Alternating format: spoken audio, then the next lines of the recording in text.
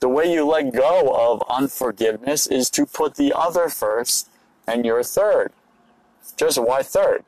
Because God is first, others are second, you are third. When you get that you are third, I am third, everything changes in your life. You now have the hierarchy of God. This is the hierarchy of the gospel, the way God intended it and created it to be. God first. Love God, right? Above all things, all creatures. Put him first in your life. That's the number one commandment. What's the number two commandment?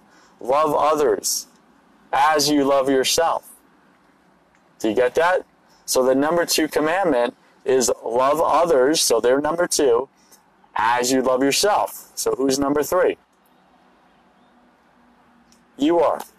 That's it. That's your simple formula for life. If you do that, and I know that it looks like, different in every different situation. But if you put God above all, that means with your time, you spend time with him, and you obey his commands. That's how you put God first in your life. And then love others before you love yourself. Well, Joseph, what about self-love? Like, isn't it good to love myself? Of course it's good to love yourself. But how did God say to love yourself? He said, love others as you would love yourself. And when you love God first, he pours your identity into you so that there's this natural outpouring of self-love.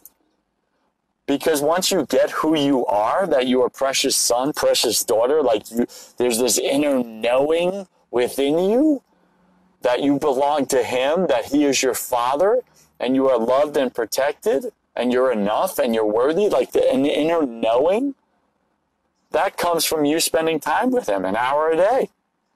And he pours that identity into you. See? So when you put him first, he fills you up with self-love.